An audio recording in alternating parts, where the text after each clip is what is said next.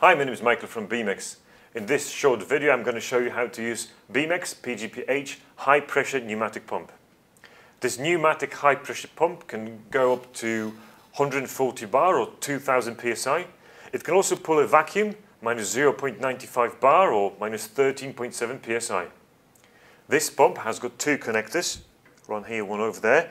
It has got a fine tuning here on the right and the shutoff valve on the left. It also has got the little switch between positive and negative pressure, and that lever allows you to generate pressure. We're also going to use the MC6 for demonstration right now with an external pressure module attached to it. So we're going to connect it all together right now, and you see how easy it is to generate 100 bar. I'm going to connect now the external pressure module to the pump. So I'm going to use one of the connectors right now to do it. As you can see, it's all hand tight. You don't need to use any tools. So one of those connectors could be used for reference gauges or external pressure modules. The other one, it could be a unit on the test. So right now we just blocked it off. You can see right now we started on the MC6. Let's go to meter and we're ready to go.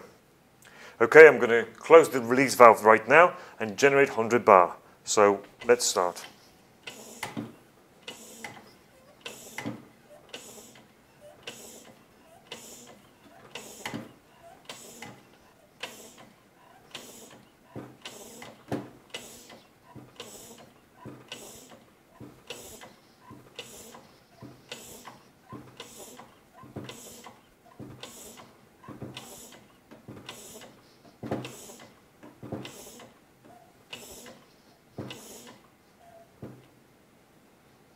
Okay, I'm going to use the fine tuning right now to get exactly 100 bar.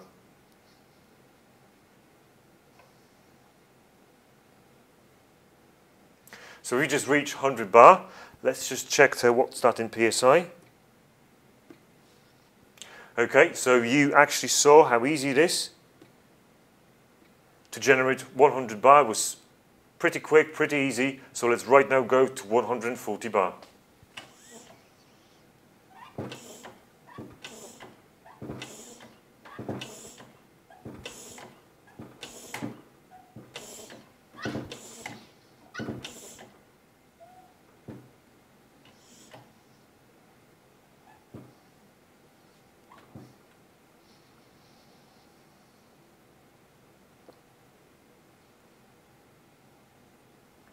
We've just reached 140 bar. Let me show you what that is in PSI. So we've just achieved 2000 PSI. Okay, so again you can see how easy it is to generate that high pneumatic pressure.